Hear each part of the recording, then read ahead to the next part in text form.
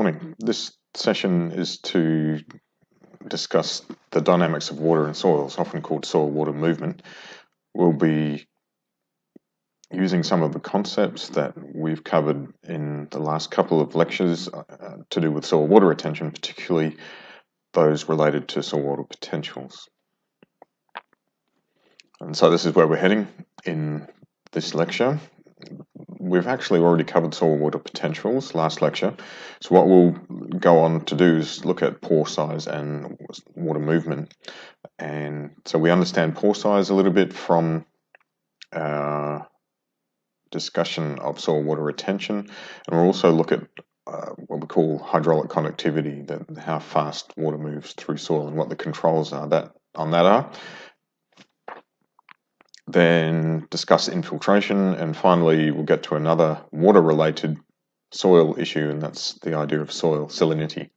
And so there are some learning outcomes that you should take note of for this lecture, and they're on LMS as well. So just to get back to our soil hydrology diagram where we finished off last time, we remember that if we take the soil as the component of an ecosystem that we're interested in, there are inputs into that system and outputs of water, and there is a balance, so we can account for what's going in and what's coming out if we make the right sort of measurements. And the amount in the soil should relate to the balance between the inputs and outputs. And one of the main inputs and output pairs that we consider is the balance between infiltration, that's water percolating into the soil and being stored, at least temporarily, in the soil system, and surface runoff, where water doesn't infiltrate the soil and escapes from the soil system by running off over the land onto another part of the landscape, potentially into streams and rivers where it's lost from the terrestrial system. So soil water potentials, which we looked at last time, help us understand where water moves. So water will move, for example, towards lower matrix potential. So small pores that are not yet full of water, water will tend to move into those. Water will move to dilute salt. Water will move in the direction of a gravitational gradient, either in soils that are saturated above field capacity or when a soil is flooded. We talked about those pressure and gravitational potentials as well as osmotic and matrix potentials. Now, water movement in soils is related to the size of pores, but also how connected they are, and therefore their length of flow paths. And so we're going to look at a couple of ways in which we deal with that from a theoretical basis, and then go on to look at maybe more of the practical outcomes of that.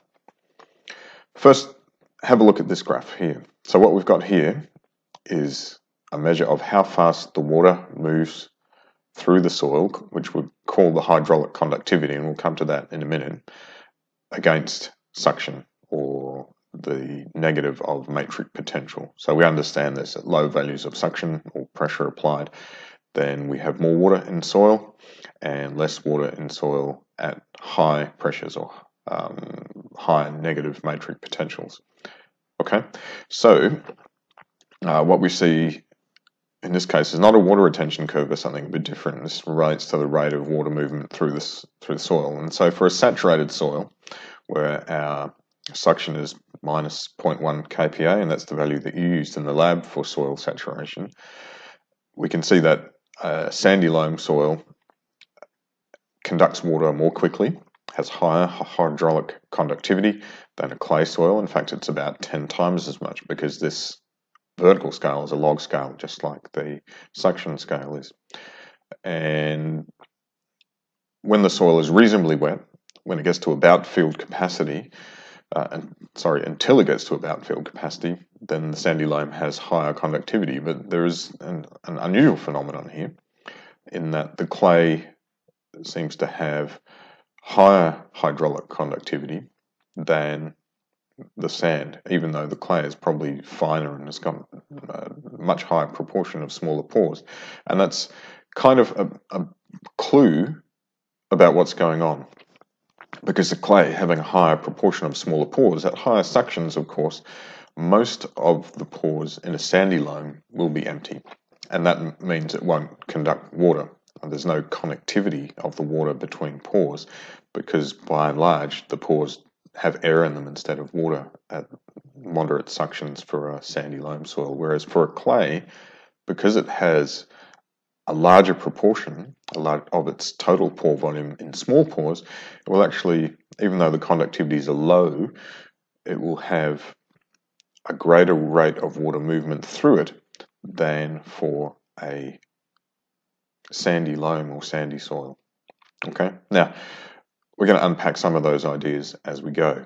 So remember this idea of hydraulic conductivity, the rate of water movement through a soil. And what we've seen here, quite clearly, it seems to relate to pore size and also the number of pores. So one of the first theoretical things that we need to consider is how pore radius or pore geometry affects the rate of flow. And the theory behind this is called Pursell's law. What we see here is a plot of our radius, basically in water velocity or radial position. And what we notice is that in small pores, then the velocity of water flow, so velocity flow would be like length per time, kind of like a water depth, say millimeters of water per hour or per minute, is proportional to the square of the radius. Okay, so what that means is that if we halve the pore size, then we decrease water velocity by it goes down to a quarter, all right, because 2 squared is 4. All right, now, and the equation for Pursell's law is shown here on the right,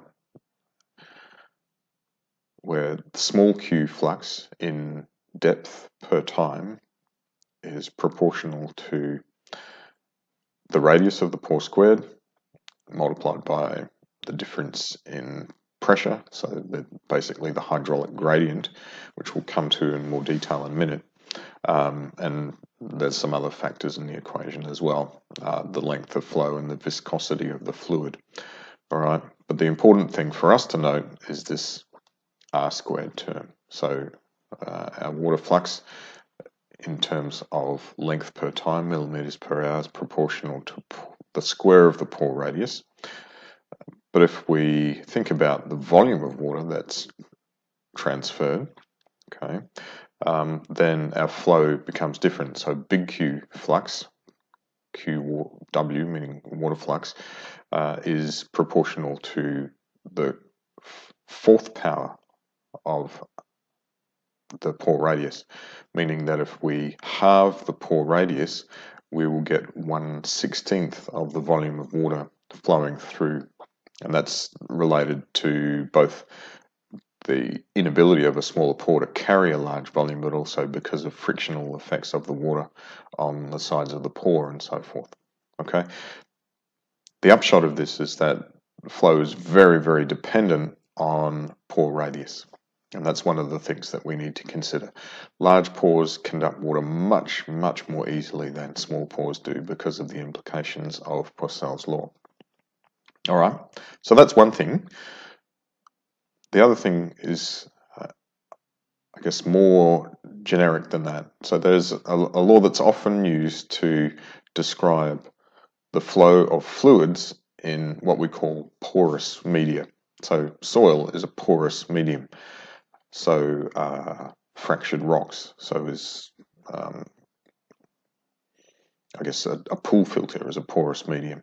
So Darcy, back in the day, did an experiment using a soil column, and it had a particular hydraulic conductivity, which we give the symbol K subscript S, or sometimes K subscript SAT, meaning saturated hydraulic conductivity.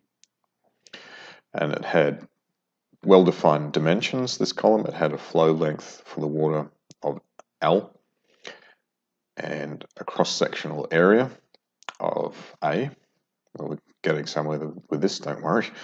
And water was applied to the column, and you'll notice that the height of water at the column inlet, which is here, is higher than at the outlet, so that creates our hydraulic gradient, which is driving water flow.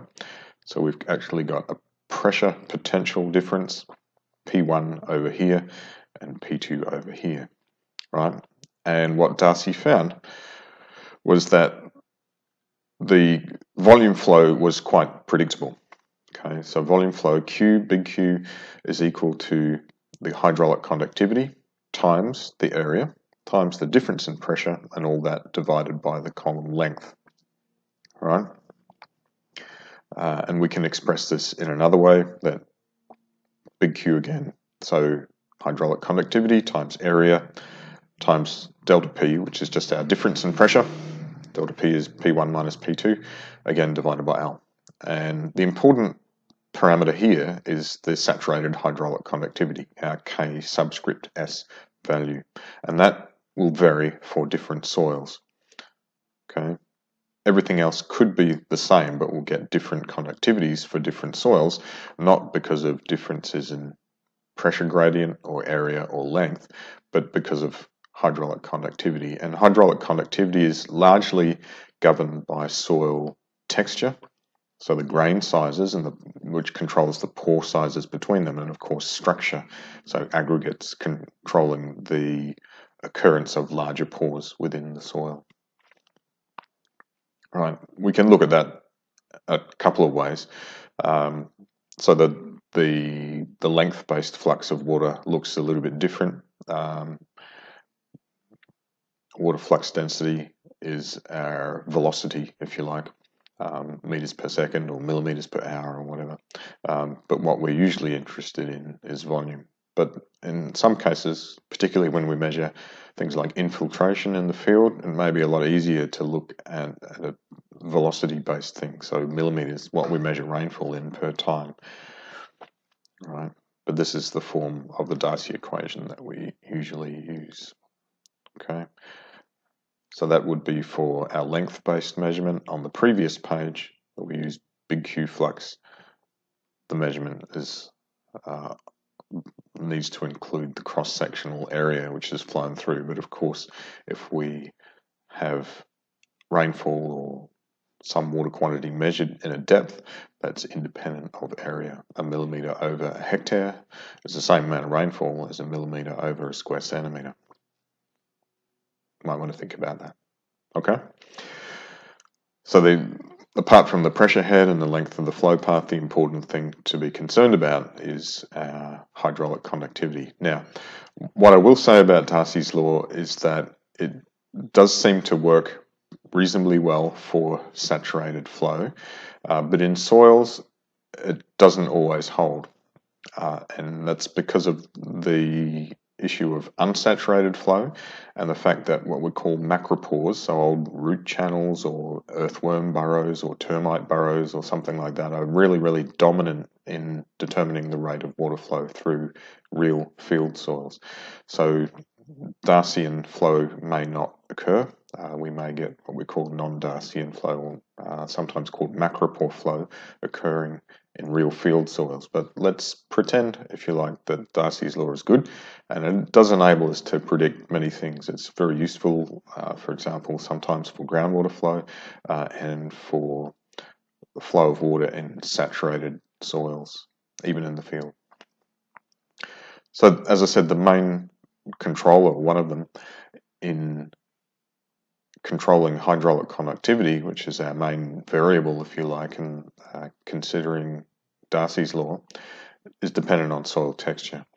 So our hydraulic conductivity in what we call coarse textured soils, gravels and sands, is very, very high. This table calls it excessive, whatever that means, and high, and decreasing as the texture becomes finer. So in a clay soil, our hydraulic conductivity is 10 to the minus 7 to 10 to the minus 9. Well, compare that with our gravel, That's about 1 million times lower hydraulic conductivity in a clay than in a gravel. And if the clay is poorly structured, compacted in some way, then it may be another 100 times slower than that. So a poorly structured clay would have a hydraulic conductivity about 100 million times slower than a gravel, or about 100,000 times slower or more than for a sand.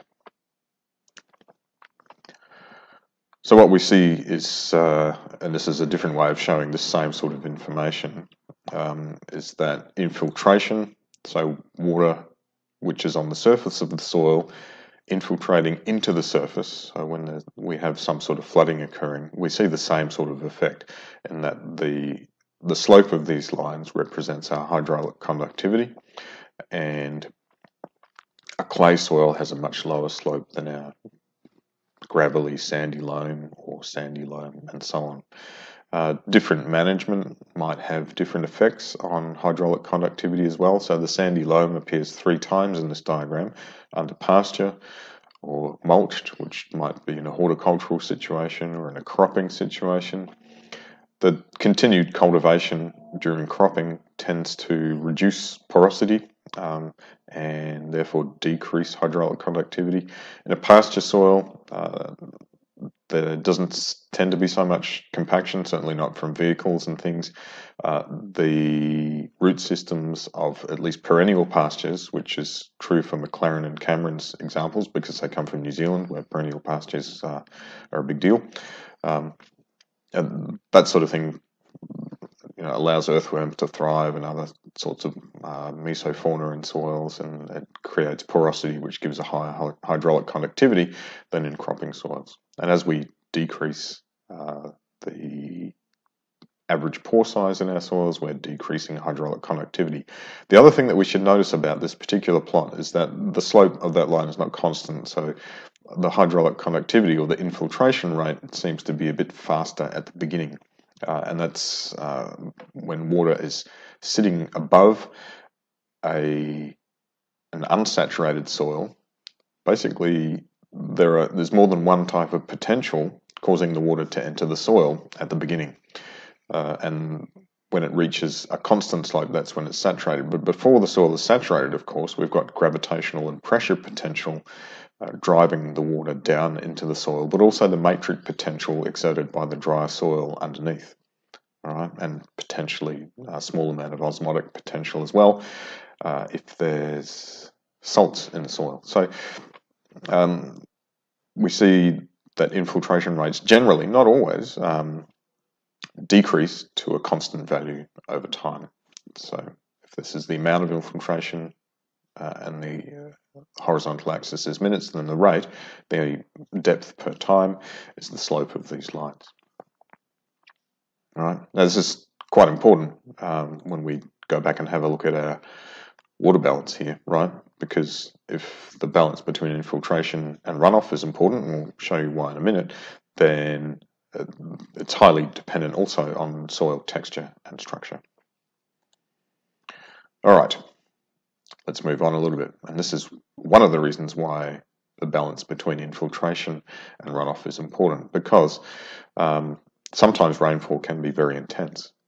And in fact, the rainfall rate can be higher than the maximum rate of infiltration into a soil. And if that happens, we get erosion of soil material because of water flowing over the surface downhill, which leads to deposition further down. And this actually happened on a farm near Bakers Hill. A very intense summer thunderstorm eroded quite a bit of material from the mid and upper slopes and deposited it up to 10 or 20 centimeters deep further down the slope. So soil structure is also important, as we saw implied before in the table, for affecting infiltration. And some of the issues that we might see might look something like this. So there's a phenomenon called hard setting, where if we have a poorly structured clay soil and that structure in the dry soil can set quite hard give us very hard clods, and this is what we'd call a massive structured topsoil here, and that can decrease infiltration. And from what we've seen about what causes soil structure, or the lack of it, that's probably in many cases caused by the phenomenon of sodicity. So too much sodium instead of calcium on what we call colloids, or fine, usually clay particles in soils. Remember that too much sodium means that the swarm of cations around clay crystals is quite large, and they tend to repel each other and not aggregate together. And so we get this massive structure forming in quite thick layers on the surface of the soil. This is about 25 centimeters thick, but it can also form what we call a thin surface crust. So again, a surface crust caused by sodicity, too much sodium instead of ions like calcium attracted to clays. There are a couple of things that might happen if that occurs. First of all, it will favour runoff, so we may get topsoil loss, which actually we don't want to do, because a lot of the fertility in our soils is in the topsoil. That's where the organic matter is, and a lot of the nutrition and nutrient cycling goes on there. Our microbial population, as Louise will tell you later, lives there, and so on. And there are some other effects that might occur too. Seedlings, obviously, if the seed is planted below the soil surface, they need to pop up above the soil surface. If there's a surface crust, it has more strength than a structured soil and less natural porosity, so we can get suppression of seedling emergence and therefore lower crop yields as a result. Generally, these sort of structural problems are much more of an issue for managed systems such as agriculture and horticulture than they are for natural systems. The other main soil property that might affect infiltration rates is something that we also had a look at in the field, and that's water repellence. So water repellence is caused mainly in sandy soils. In fact, it doesn't really occur in clay soils because of the large negative matrix potentials exerted by the pores between clay grains. But in sand, where those matrix potential effects are not so strong, then the existence of waxy, oily type organic coatings on sand grains can make them hydrophobic or water repellent. And that obviously is something that decreases infiltration. Water can just sit on the soil surface and not soak in. Soaking in effectively is infiltration. Right, so we're going to move topic now and talk about salinisation.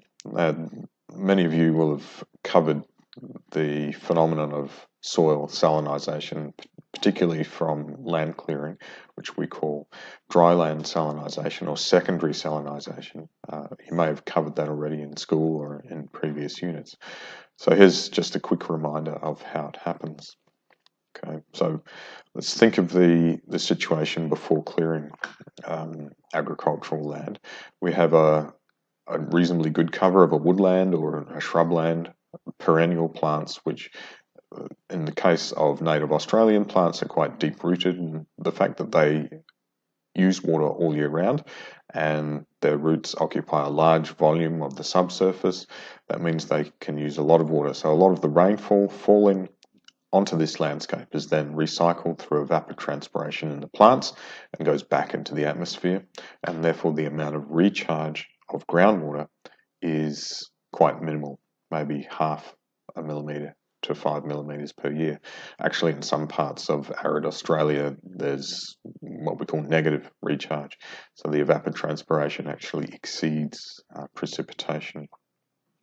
We may get a little bit of recharge over the winter months where we have transient higher infiltration than we do evapotranspiration. Anyway, the rate of groundwater recharge is very slow.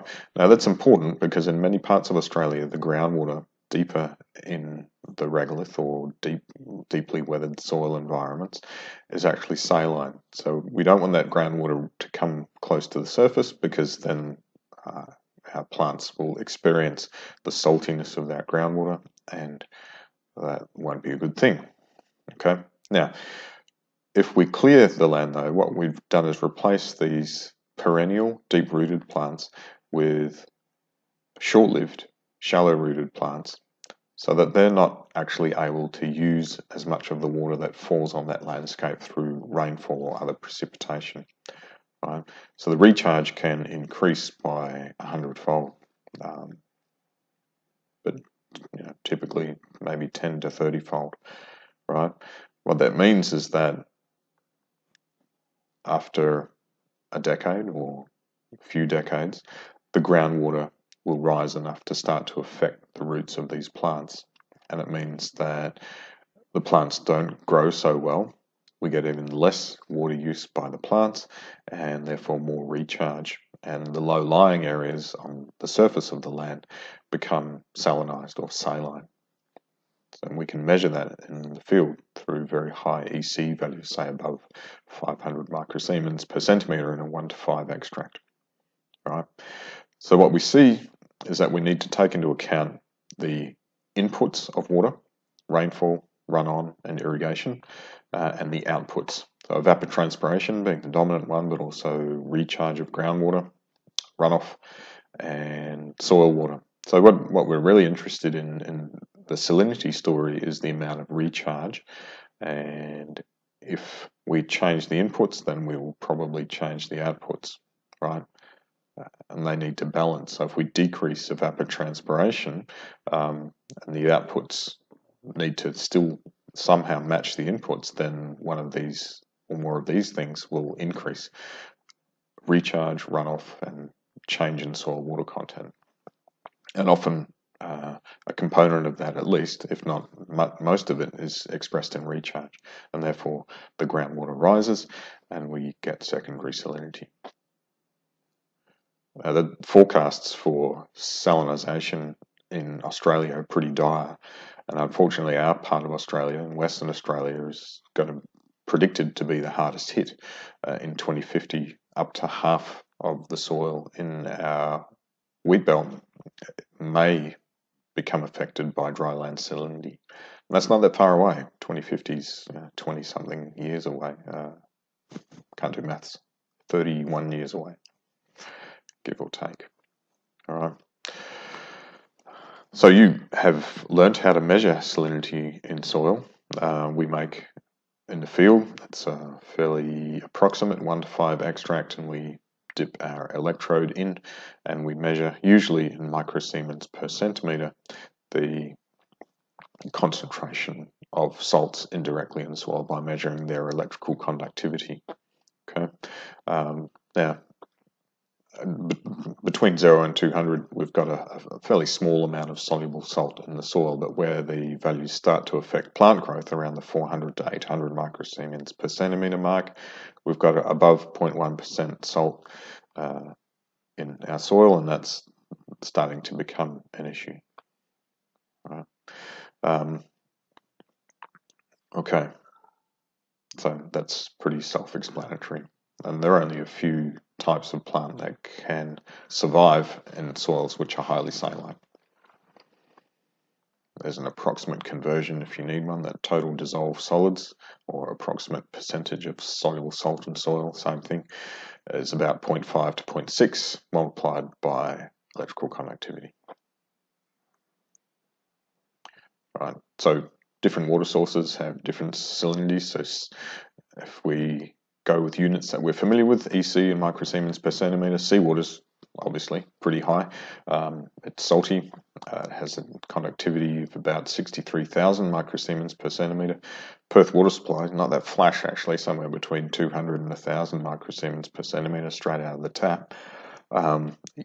Fortunately, you can only start to taste it when it's about 1,800 microsiemens per centimetre. And for human health, we try to keep it below about 2,500 microsiemens per centimetre, but preferably below 900. We can actually observe higher conductivities than that in very saline areas in 1:5 soil. Some of our groundwaters in Western Australia are what we call hypersaline, meaning they're more salty than the sea by in some cases considerable amounts. Right. So, what is salinity? Well, in southwest Western Australia and many other parts of the world, it's dominated by common salt or sodium chloride or halite for you geologists out there. So, in the Yilgarn Craton, so the geological area that makes up most of southwest and Western Australia, we see a range of chloride concentrations, for example, from 4,000 to 12,000, which is around the seawater value, parts per million. And this is near Bakers Hill. So we've all been to Bakers Hill, right, and had a pie there or something. The groundwater in that area is pretty saline, and it can also be acidic or alkaline. In Bakers Hill, it tends to be fairly acidic, and that may be due to oxidation of sulfides, which are sporadically present in the underlying rock units, or some other mechanism related to iron reduction and oxidation and cycling through that many times. And there, of course, there are other things present in the groundwater. So if we have a look at the composition, the important things are the salinity. Obviously, they're the ions that are present in much higher concentrations, where we have high sulfate that can represent our sulfide oxidation type things. But the other things are just from really weathering and dissolution of rock materials, apart from the pH, which at Yallenby, which is was a CSRO farm near Bakers Hill, there was quite acidic groundwater. How does the salt get there? Well, that's a really good question. One of the main mechanisms is actually through rainfall. So obviously, when water evaporates from the sea, the salt doesn't evaporate as well, but that's not the only way in which rainfall is made. We get aerosols, so when wind or wave action whips up fine droplets from the surface of the ocean, that can form part of clouds as well, and that contains a bit of salt. So right at the coast, we can get 200 kilograms of salt per hectare every year, just coming in from marine sources. And the lines that you see on the map here are kind of line contours of salt deposition. So along the southern coastal plain in the Capes area, that's where we're getting our 200 kilograms per hectare per year. And Perth, we're getting about 100 kilograms of salt every year per hectare of land. But in the agricultural region, about 10 to 50 kilograms per hectare per year, depending on whether we're on the western or eastern margin. So if we take a guesstimate that our landscape has been stable for about 30 million years, then the gross salt accumulation, not accounting for any losses through rivers and things, is huge. It's about 900,000 tonnes for every hectare of land. I mean, mind-boggling amounts of salt. The estimates that we have is that there are actually about 50 to 10,000 tonnes of salt per hectare stored in the regolith, so the weathered material below our soils. And obviously that depends on where we are in the landscape. Sometimes the regolith is intact, so it's very deep and we can store lots of salt, and sometimes it's quite shallow where it's been eroded away and we've got mostly fresh rock underneath. There are also salts which are derived just from the rock weathering process itself. So we get sodium and chloride arriving from rock weathering as well. So the two sorts of salts accounted for in that, and we need to think about something else as well, and that's what we call marine accession. So particularly in the Pilbara and Kimberley, there are marine deposits, and there are some in southern eastern WA as well. So east of Esperance, we know that we've had what we call marine incursions in the last, well, during the tertiary at least. And these have been present over other parts of Australia as well. So 94 million years ago, we see the Tethys Sea, which created a large marine incursion through northern central Queensland, New South Wales, or where they are now. Obviously, the states didn't exist 94 million years ago. All right. So this is something that is highly relevant to Western Australia, because partly we have had a very stable landscape for a long time, and we've got deeply weathered rock that has formed regolith on top of the bedrock. There are four main requirements for salt to be stored in landscapes. One is that we have a stable landscape, so that in Western Australia, for example, we haven't had any glaciers or large marine incursions dropping sediment or volcanoes to rejuvenate the landscape.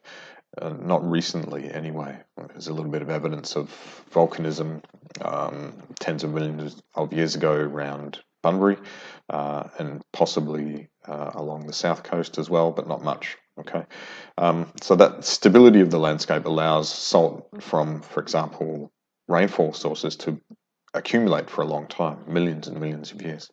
We've also got a large pore volume because the rock has been weathered to form this lateritic profile, which Matthias talked to you about. And so what we should see is that groundwater is stored in, to a large extent in the mottled and pallid zones, the deeper parts of that regolith. Possibly not the saprolite, the porosity is a bit less there, but in some cases there may be groundwater storage there as well. And of course it will all be salty. We also have low relief in Western Australia, and because of that low relief, our slopes are not very steep, and so the loss of salt by drainage water, surface drainage, rivers and streams and so forth is minimal. In some cases, relief causes water to actually flow inland and salt accumulates from that mechanism. Many of our salt lakes are in what we call the zone of internal drainage in Western Australia, east of the Meckering line, so-called. And we also have low permeability, right? So these lower horizons of the lateritic profile are clay-rich, and we know that clays have low hydraulic conductivity, and that minimizes the loss of salt by groundwater flow. Okay, so we've got the perfect storm in terms of salinity in a lot of Western Australia. What can we do about it? Well, if it's caused by getting rid of native vegetation, then it's kind of logical to think that we should be able to put it back, but that's not the whole story. We need to know the best parts of the landscape to put it back on, because we can't revegetate the whole wheat belt, right? People need to make a living from that, we need to grow food and so on. So there are a lot of things that we need to consider there. Basically, we want to reduce recharge, but we also want to be able to use the fresh water. So there are a couple of things that we can do. We can conduct agroforestry, so sacrifice some agricultural land to trees, which have deep roots and grow all year round, or we can try and get rid of some of the water that falls on the landscape and doesn't infiltrate into the soil. So the runoff is captured, and we stop it from going to the low-lying parts of the landscape. We redirect it using drains and ultimately into streams and rivers. Okay, so if we look at a landscape cross-section, here's where the salinity would occur in the low-lying areas, which are going to intercept the raised water table, or aquifer as it's called in this diagram. And the other place that we'd mainly find salinity is where we've got some barrier to water flow. So for example, a zone of hard rocks, that could be something like a dolerite dike, which stops the lateral flow of water and causes saline water to well up to the surface. Right? The water is getting in what we call the recharge areas, the upslope areas, infiltrating here, and the water travels across the surface or subsurface in the soil and causes salinity in these low-lying areas. Right? So we want to plant trees over here, not necessarily down here. You might want to plant trees in the lower part of the landscape just to resist erosion. Okay, so revegetation might be effective in our recharge areas or in breaks of slope, but is unlikely to be effective for salinity control if we plant trees in a discharge area, because the infiltration at that stage has already occurred. Right. So I mentioned deep drains before. You've got a problem with deep drainage, of course, so you need to know what to do with the salty water once you've captured it with drainage. But that's, together with revegetation, maybe a way that we can use it. But there are some issues in that also the response of groundwater to any change is slow. So local groundwater, the response time may be of the order of decades. Regional groundwater So across a large area, shire or something like that, the groundwater response may be centuries, and probably we're dealing with some intermediate phenomenon in remediating salinity in Australia, where the response time, if we fix it, if we plant enough trees to fix the problem, we may not even see the response for 100 or 200 years. All right, so there we have it, and a summary of this lecture. Remember that the movement of water in soils can be understood, and this is from the previous lecture, if we think about the combination of different potentials. Water will move so that it minimizes its total potential, and water is just about always moving through soils or up and down in soils. The rate of water flow, as we've seen from Poiseuille's law, depends on pore size and water content of soil as well. And we can summarize all that in the concept of hydraulic conductivity, which is a number which is I guess characterizes any one particular soil in terms of the rate of water movement. Okay, and that's one of the parameters in Darcy's law, which is a useful equation to help us understand water movement through soil and what controls it. Infiltration is the rate of water movement into the soil surface. Depends mostly on texture and structure, as does the hydraulic conductivity, but in early stages will also reflect other things as well. And soil salinity is an issue related to water balance, specifically the balance between infiltration of water into the soil and recharge, and evapotranspiration, that's water use by plants or evaporation from the soil surface. Okay, if you want some references for this, those are some textbook related ones here. Pause it here if you want to copy them down. Or some other more technical references here. And there's where we'll leave it.